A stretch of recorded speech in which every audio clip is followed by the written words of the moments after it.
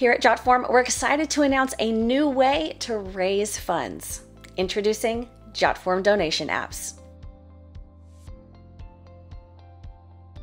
Hey Jotformers, welcome back. I'm Kimberly, and what makes Jotform donation apps so amazing is it features a powerful yet user-friendly new element called the donation box. This is going to make it so much easier for you to collect funds, even on a mobile device, no matter your industry or your cause. So let me show you how to get started. Now, you heard me mention Jotform donation app, so you guessed it, it is an app.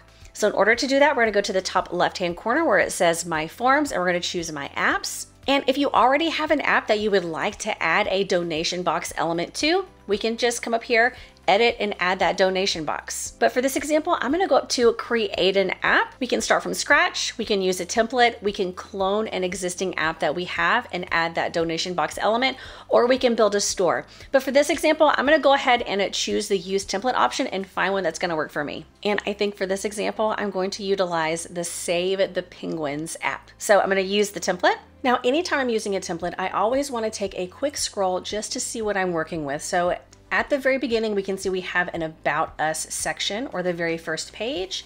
And then it looks like we have two different buttons. We have a Donate Now and we have a Be a Volunteer. Now, these buttons are going to be taking us to two different pages. And I know that because if I look down at the very bottom, we have these two pages right here. So let's go ahead and keep scrolling. So right here we have that Donate page, and I can tell this right here is that donation box. We keep scrolling down, we have the opportunity to share the app, and then we have our Be a Volunteer section. So let's go ahead and go back up. I'm going to choose the donation box element. Let's just go ahead and delete it, and let's start from scratch. So over on the left-hand side, I'm going to choose to add an element. I'm going to scroll down, and right here under the payment elements, we have the donation box. So I'm going to click and I'm going to drag it right where I want it, right here on top. So just at a glance, we can see it says Support Us. We have some different donation options. We also have the ability to add in our own custom amount if we want. And then we have that Donate Now button. So over on the right-hand side where the Properties panel opened, we have the ability to edit and change any of these pieces. So right here it says Support Us. Instead of Support Us, let's change it to Save the Penguins. Perfect. And then we have our subheading text. If we want to change that, we can. If we scroll down, this is where we can edit or change any of those fixed amounts. So here we have the 10, 25, and 50. If we want to get rid of one of these, all we need to do is click the trash can. Or maybe we want to start out this beginning donation at 15 instead of 10. And like I mentioned, the custom amounts is already turned on. So if we turn this off, that option goes away and we only have those 3 fixed amounts. But I think it is always a great idea to let someone choose their own amount, because maybe someone wants to offer more than $50, or maybe all they have to spare is 10. So let's go ahead and turn custom amounts back on. And then here we can have some limits, so we can turn on the limits as well. Let's say the minimum donation is 5 and the maximum is 500. Then next, I think one of the most important things is showing your users where you are in the donation process.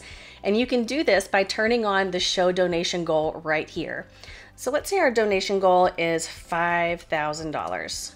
Perfect. And now we can see right up here, right at the very top, your users are going to be able to see where you are towards your goal. Then a little bit further down, we get to change that button text. I think Donate Now is perfect. Maybe we can add an exclamation point. And if we want to change the style of this, we can go back up to the top. We have the top right style. We can change the overall style of that button. We can change it to be rounded corners, and we can also change the heading text to be in the center or on the right. For this, I think the left is perfect. And the next step is to integrate our payment gateway. So we can see right up here, payment properties in that green bubble. We also have it right next to our main element on the main page of the app. And even if we come back over here to general, right here it says this payment won't be visible until you integrate a payment gateway. So let's go ahead and click on the payment gateway. For this example, I'm going to go ahead and use Stripe. We'll continue. And for this example, I'm going to go ahead and put this in test mode. And I highly encourage you to put yours in test mode first, because you always want to make sure that it's going to work before you push it out to the masses. So let's go ahead and connect. Perfect. And as you can see with Stripe, we also have authorization only and the one-click checkout. For this example, I'm gonna go ahead and leave those off. So let's go ahead and save. And underneath you can see if you want to change your currency, we can do that as well. But let's head up to the top right-hand corner and let's look at our checkout page. So it says right here, this is the page that your users are going to see during the checkout process. So we can hover over and it says view the contact information page. So this is exactly as it's going to look. Perfect. We'll go ahead and customize this. If we scroll down, we can see each of the elements and what they're requesting, as well as right down here, the select a campaign, we can see what type of element it is. And again, if we want to edit any of these, all we need to do is click on the pencil, make our changes, and save. Now, if there is something else that you would like to request of your users or require, we can come up here to add an element. We can add phone number, address, short text, long text, single choice, and multiple choice. But I think we're good to go. Let's go ahead and exit out of this. Let's preview the app and let's see what this is going to look like for our users. All right, we're on the mobile view. We'll go ahead and scroll down and we want to donate now. And here is our donation box. So for this example, I think I'm gonna go ahead and do a custom amount. Let's do 500 and we'll do donate now. And then for the select a campaign, I'm gonna go ahead and choose help for the Emperor Penguins and we'll proceed to payment and we'll pay. And we have our confirmation. Thanks for your support. Your donation of $500 will make a big difference.